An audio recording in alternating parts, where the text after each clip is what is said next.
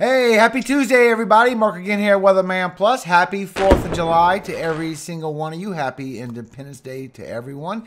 Now, I'm going to let you know what you can expect so you can time everything going on for this afternoon. Also, severe weather. We do have hurricane force winds coming for today, and I will let you know all updates, plus what we can expect as far as hurricane season and when is it actually going to start. So I will put timestamps in the description. That way you can go to whichever part you want to see. And remember, the links are below so you can follow me on other platforms as well. Now let's get into the information. Now remember, we do have this summer cold front coming down, so we do have warm temperatures popping all the way up this afternoon and some cooler temperatures for the upper Midwest. Very hot for the Southwest. Now this will continue to keep coming down to the south and east for tomorrow. Overnight temperatures for tonight. Then for tomorrow, the temperatures are going to pop right back up. But we do have some storms brewing up as well, so it is going to brew right back down as the evening goes along. Now I waited for the 12Z to come out for today before I posted this video. That way we had the balloon data, the best information we have on these storms.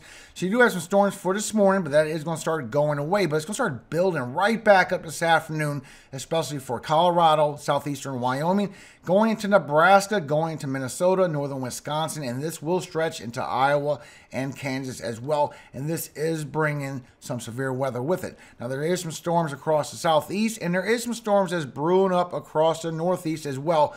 But a lot of this is going to dissipate by the time the later hours come in, by the time your partying starts ramping up, you're enjoying your barbecue, you're starting to do your fireworks, and a lot of y'all are really going to have a great afternoon after this weather does passes. And this is going to ramp up once again for tomorrow. We do have severe weather outlooks, and it is bringing more storms across the U.S. So you can see the latest updates that we have for today, and it is a small chance for tornadoes, a 2%. That could grow just a little bit more. So far, here's your cities and states at risk. I don't see this growing a whole bunch. You do have chances for winds, and just like I told you yesterday, they're going to ramp this up. It has been ramped up right in this area for Nebraska and Kansas. You have 5%, which means you're going to have about 30 miles per hour wind gusts, maybe up to 40s. But all this slight risk right here, all this yellow and this red, especially the red and the black. The black is significant. That means at least 75 miles per hour wind gusts. Here's your cities and states at risk for today. It's also bringing some hail in the same areas. Now right here is significant severe for Nebraska. That means at least 2 inches in diameter. And what I can see with the Euro, with the lightning strikes, that this could stretch a little bit further, guys. So far, here's your cities and states at risk for today. And you can see from National Weather Service, severe thunderstorms are most likely today from the central Great Plains into the western Great Lakes from late afternoon into tonight. Severe thunderstorm gusts, possibly significant, will be the primary hazard, with instances of large to very large hail also possible. So far, portions of Nebraska and Kansas is the biggest at risk. You can see right here from your National Weather Service that you have gusts up to 80 miles per hour for today. You have a high chance of that. Also, ping pong size hail, you have a low chance for tornadoes and maybe a little bit of flash flooding. Now here's your timing on when these storms are coming, and as it comes later into the evening, it's going to start weakening down towards midnight and 2 a.m. And you can see this here, damaging wind gusts are expected to go down to 70 miles per hour, which is bad enough, but it's not going to be the 80. It is going to start weakening down as the night comes along. But you can see with the lightning strikes with the Euro that these storms are going to pop up all afternoon long, and right around 4 and 5 o'clock, all this white is indicative to large hail forming, and you see a lot of lightning strikes coming all the way from Kansas, Nebraska, going into western Iowa, going a little bit of Minnesota into northern Wisconsin, all the way to 7 and 8 o'clock tonight before that starts weakening down. So I think that the large hail could move a little bit further. Now you can see with your wind gusts that it does pick up around 4 and 5 o'clock, bringing up some strong storms. 40, 50, 60, 70, even possibly up to 80. So far, HRRR is showing almost 90. So it's about 70 to 80, just like National Weather Service says. And it will start weakening down as the evening comes along by midnight and early morning hours as it goes into northern Missouri. And you can see for the west side of the U.S. all evening long, everybody is in some very small amount of winds. But this is picking up right around Colorado, southern Wyoming, going into Nebraska and going into Kansas, with 50, 60, 70, even possibly 80 miles per hour wind gusts. But as it goes from 11 o'clock and midnight, that's when it's going to start moving into southern Iowa with maybe 40 miles per hour wind gusts. But Missouri is going to start feeling some wind gusts as well. 40 and 50 miles per hour wind gusts on western Missouri, western, northwestern. And then for tomorrow, we might have some more winds pop up with those storms, maybe 40 and 50 miles per hour wind gusts. Not a lot going on. And you can see these storms from National Weather Service precipitation model, that's not bringing a lot of rainfall. So as you go from 7 o'clock all the way to 1 o'clock in the morning, it's a very light amount of rainfall across the U.S., around the north central, the upper Midwest, the southeast, and for the northeast. Very light amounts. Then as these storms come for tomorrow, it's just going to bring more rainfall with y'all all the way until Thursday night, Friday morning. So you can see this here for the west side of the U.S., very light amounts. All that green is about a 1/4 inch. The blue starts getting towards a 1/2 inch, a little more. And you start getting about 1 inch for southeastern Nebraska, going into western Iowa, maybe a little bit of southern Minnesota. And as you go all the way until Friday morning, Thursday afternoon, it starts adding up a little bit more for Kansas, maybe northern Oklahoma. Not a lot of precipitation. And you can also see this for the east side of the U.S. So you have a 1/4 inch up to 1/2 inch for southern Minnesota, a little bit for northern Wisconsin, a little bit over here for southern Wisconsin around the Milwaukee area, not much. Everybody is just going to get a little bit of rainfall, including northeast over here by Boston. You might get the latest storms, but it will clear up in time for you to do your celebration. And you see the rainfall that's coming with the severe weather for the next couple of days, all the way to Thursday afternoon, all the way to Friday morning. That is bringing still 1 inch of rainfall towards the Carolinas, still over here towards southern Florida, and some towards central to southern Mississippi. But everyone else is just getting a little bit of rainfall for the next couple of days. Not a lot, but it just a little bit. We also can see from here today, over here by Boston area, you are going to have some storms for this afternoon, and there is some in the south that's going to brew up as well, all the way to 7, 8 o'clock tonight. You still got severe weather coming in for southeastern Nebraska, going in northern Kansas, all the way maybe a little bit for western Iowa, southern Minnesota, northern Wisconsin.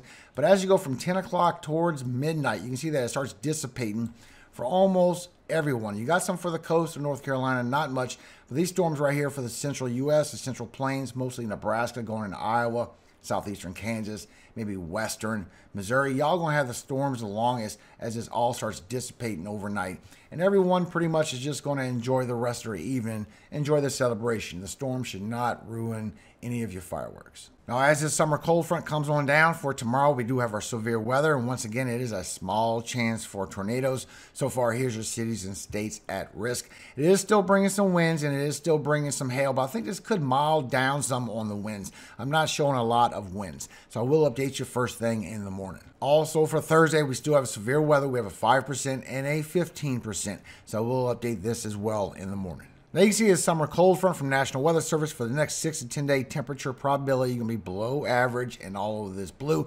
And it is going to be the coldest up here, not super cold, but it's going to weaken down as it goes towards the east.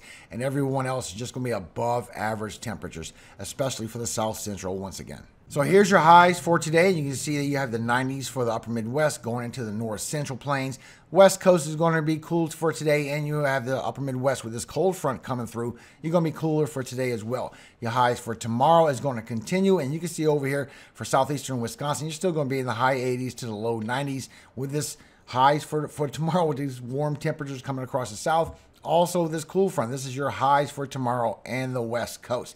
And as you go through Thursday, it's going to keep on moving down, cooling everybody down. This is your highs for Thursday, for Friday, for Saturday, and then for Sunday. So it's not no big cold front coming through, but it is going to bring down your high temperatures even along the West Coast.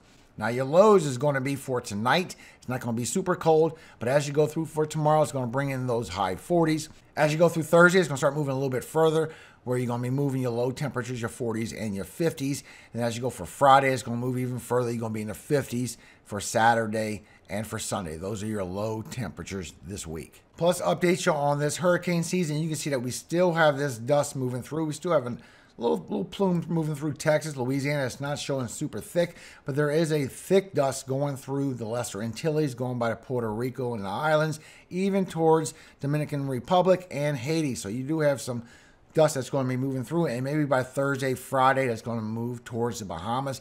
While we have another big plume coming off the MDR all the way to July 10th and beyond. And that could be going around the same region while we get another plume coming off after that. I'm showing this could last all the way to July 20th, maybe a little further. Now you can see this plume moving through all day for today, and it is going to come through for tomorrow as well. Really strong through the Lesser Antilles. Now this is bringing almost 100. Now you need to have 100 particles to make it unhealthy for sensitive groups. And you see you're not really getting this way. This is going to put y'all in the moderate, so you should pretty much be okay. Them bigger plumes is what's worrying me the most, because those show that it was a lot stronger. And you can see it does go through Texas and some of Louisiana as we go through tomorrow afternoon. But still, it's showing less than 100 so far. It's bringing y'all anywhere from 50 maybe to 75 particles as this moves through, and that's about moderate. You need to have it at 100 for it to be at unhealthy levels. So Dallas, Austin, you're going to be somewhere in between 50 and 75, so it won't be at the unhealthy for sensitive groups just quite, but it is going to be a little close. Just be aware you do have some particles of dust that will be moving through as you go through Wednesday and Thursday. And a quick update on that storm coming on the 10th. The trend has been more northern. Yay, that's a good thing, but the tail whip of the southern side of the system could bring us problems.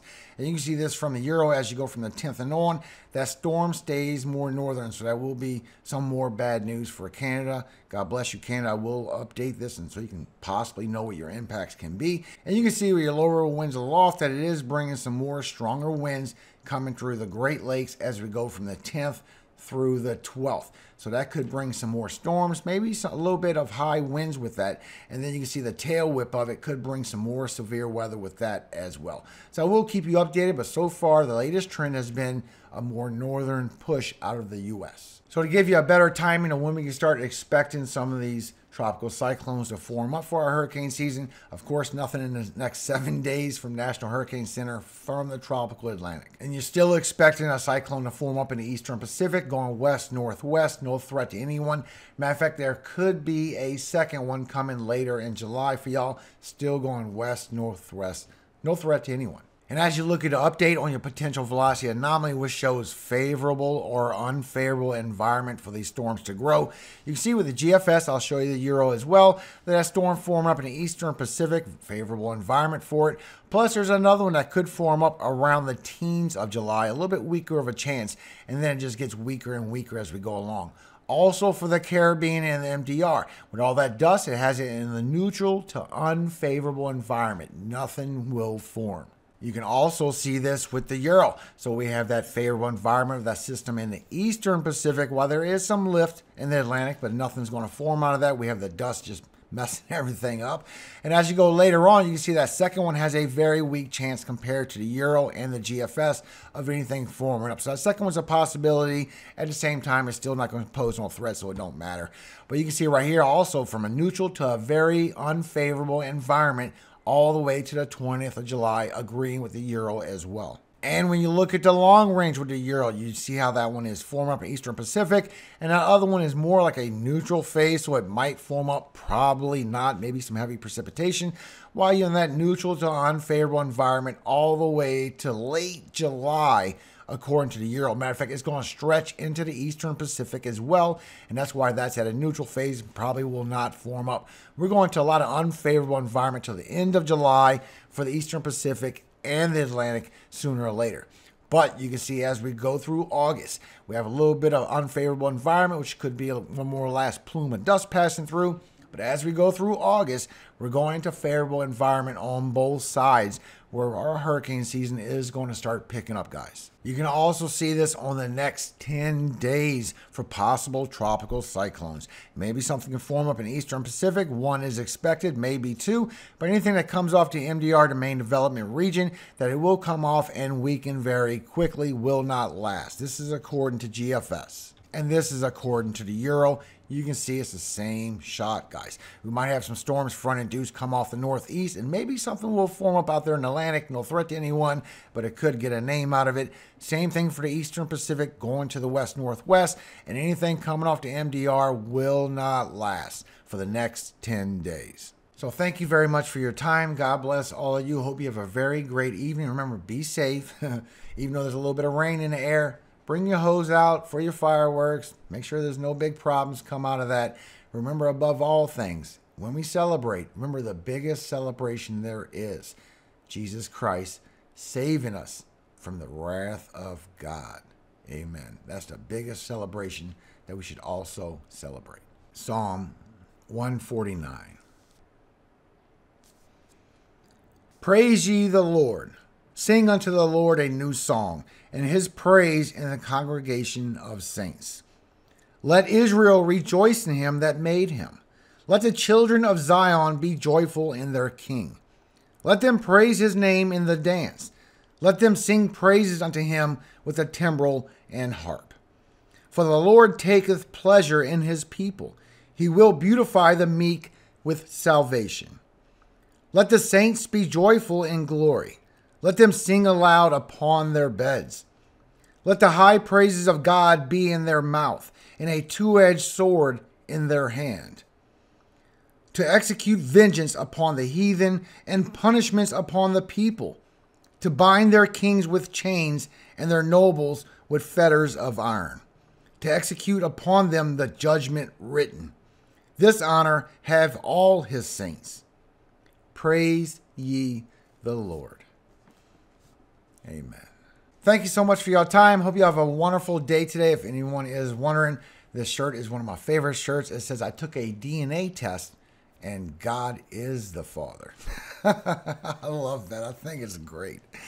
Remember, all glory always goes to God, our Father in heaven, Yahweh.